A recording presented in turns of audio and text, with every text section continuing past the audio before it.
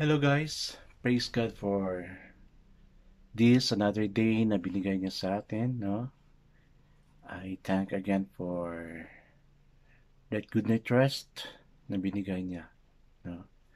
So I praise God for that, no?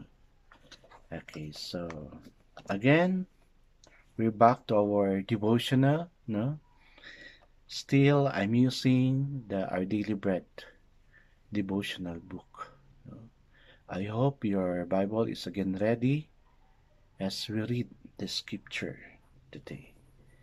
So, the scripture we're going to read is found in Hebrews chapter 13 verses 1 to 3. No? Hebrews chapter 13 verses 1 to 3. I hope you are scanning your Bible this time as I do. No? So, maganda yung yung devotional natin pag you are looking into your Bible. Okay, so Hebrews 13 verses 1 to 3. Sabi niya dito, Hebrews 13, okay. Keep on loving each other as brothers. Do not forget to entertain strangers. For by so doing, some people are entertained angels without knowing it. Oh, ganda no? Kala mo tao lang, yun pala angels na. Remember those in prison, as if you were their fellow prisoners, and those who are mistreated, as if you yourself were suffering. No? Wala, no? Ganda ng word. So, our focus verse ngayon is not in Hebrews but in Galatians. No? Galatians 6:10. And it says, let us do good to all people, especially to those who belong to the family of believers. Okay. So, in our Daily Bread devotional book, ang title niya rito is A Warm Welcome for All. Okay, basahin ko na. During a recent vacation, my wife and I visited a famous athletic complex. The gates were wide open, and it appeared that we were welcome to visit. We enjoyed touring the grounds and admiring the well-manicured sports field. As we were about to leave, someone stopped us and coldly told us we were not supposed to be there. Suddenly, we were reminded that we are outsiders and it felt comfortable. Sakit, no? Excited ka pa namang pumasok din. Yun pala yung comment niya. On that vacation, we also visited the church. Again, the doors were open, so we walked in. What a difference. Many people greeted us warmly and made us feel right at home.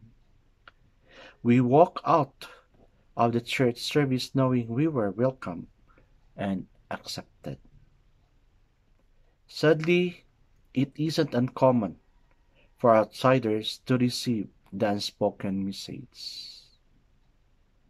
You're not supposed to be here when they visited the church, but Scripture calls to be hospitable to all.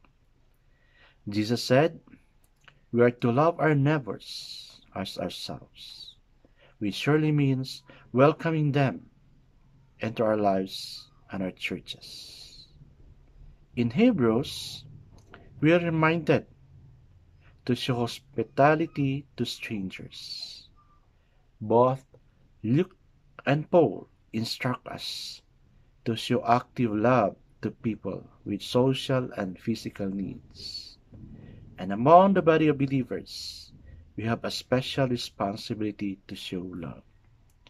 When we welcome all people openly and with Christ-like love, we reflect our Savior's love and compassion. So yun pala, no, na dapat pala nating uh, i-welcome and treat those people na lumalapit sa atin. Dapat hindi natin sila i-isnamin, but instead we have to give love to them, no? Show our love to them.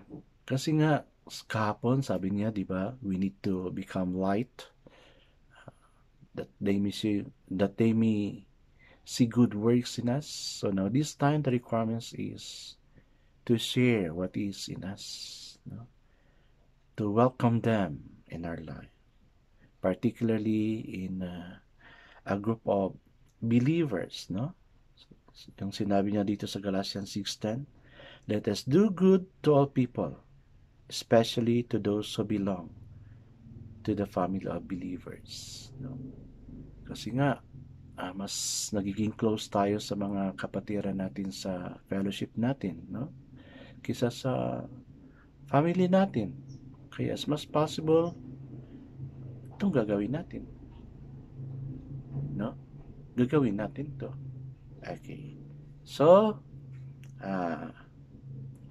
yung excitement ba na excited ka nang gawin yan, no? Like that couple na excited sila pumasok sa isang field, but yet they're not welcome.